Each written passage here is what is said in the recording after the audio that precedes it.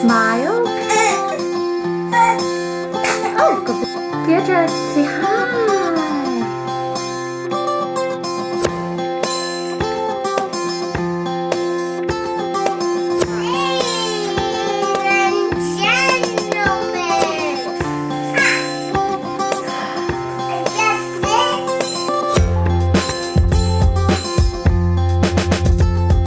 Patrick was a very happy kid. He always had a smile on his face.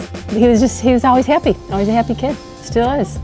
I think growing up I really, just loved life, I guess, and loved playing hockey, loved doing all those things, and I think when you're younger that's pretty much how every kid is, but sometimes you look back on those days and really realize how good you had it from your parents or your mother, and how well they treated you so you could have that much fun.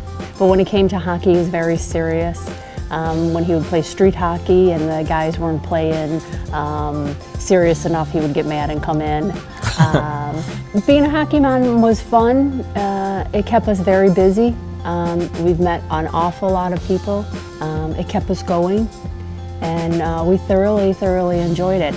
For as much pressure was on them at the time, they never really seemed to miss anything or any games or practices or anything to pretty much do with my hockey career up until this day. So it's pretty impressive. I mean, even to this day, they love coming down to Chicago and watching the home games in the United Center. And I think it's kind of a dream come true for them that their son can play in the NHL and they can watch that. But for us, it's not even like we're going to watch him play in the NHL. We're going to watch Patrick play hockey.